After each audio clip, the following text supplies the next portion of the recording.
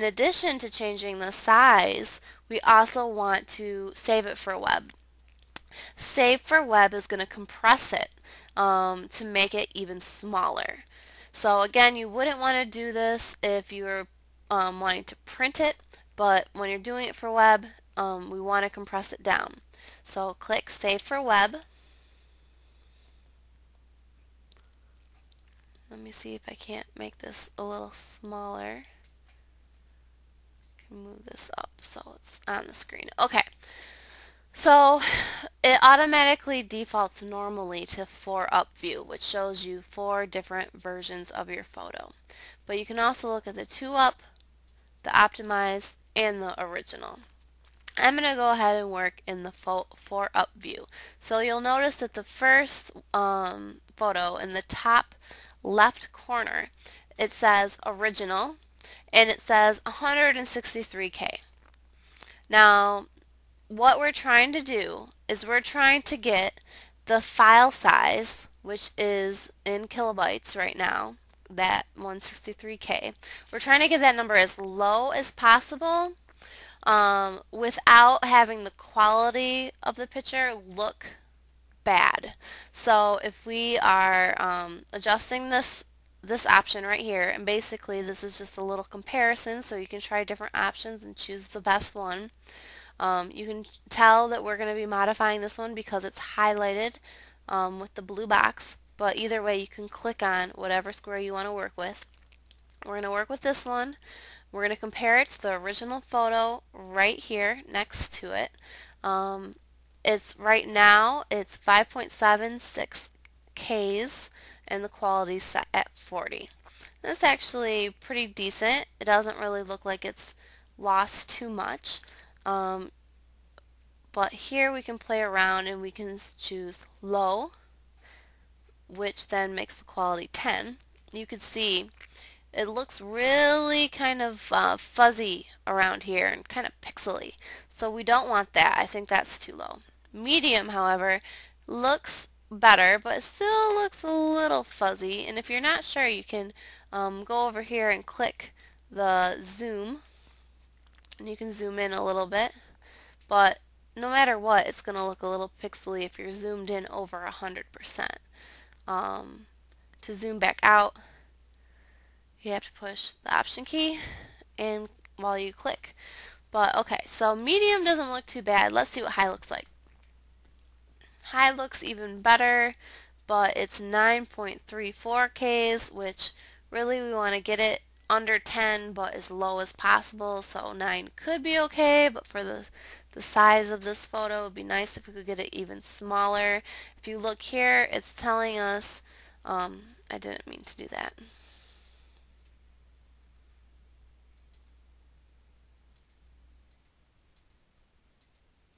If you look here, it's telling us it's going to take 4 seconds at a 28.8 kbps connection. So 4 seconds, I don't really want it to take 4 seconds. But again, that's also, you know, not the fastest connection. But if we make it medium, all of a sudden it jumps down a whole second. It makes the size quite a bit smaller, like half the size practically. And it doesn't look that much different. You can also go in and tweak more. So high is going to make the quality 60, medium 30. You can, try the different things. But we can go into medium. Maybe we just want to pump it up a little bit, but not all the way to the next setting. We can do that too. Optimized is going to kind of make it a little bit faster. When you choose progressive, progressive adds a little bit of file size to it, and progressive is going to make it so the photo kind of downloads and starts to show as it's downloading, where if you don't have progressive, it's going to just all show up at one time. I think it's fine to have it all show up at one time so you're not adding the extra file size, especially when you're making it small enough that it should come in pretty quickly. If you had a larger photo, you might want to try to do progressive so people knew something was coming and they weren't waiting a long time and think that it was just a blank area. But I think this is a pretty good setting that we have here, but you know, we can also use these other quadrants to compare. So this one, for example, is set on low already. This one, very high. So we can kind of see here the difference in quality.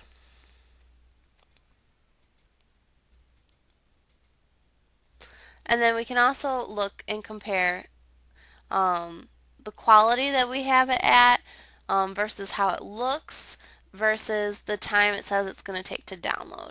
And I think the one that we did here, I'm going to switch this back to the hand because it's driving me crazy. I think the one we have here is good, so I'm going to click save. And then I'm going to go ahead and save this with a different name and call it just 2. It's fine, I guess. So that's how you save for web.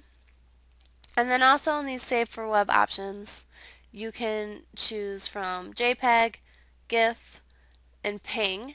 There's 2 types of PNGs. Now, when you're doing photos, you're almost always going to choose JPEG. JPEG is the best format for photos. If you're doing some other type of graphics, you might want to use a GIF. A GIF is only going to use 256 colors to create the image, so you can tell if we do GIF, it makes it so that it's not clear and it's kind of splotchy.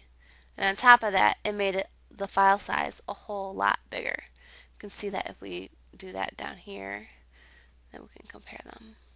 But anyway, just rule of thumb, always use JPEG for photos.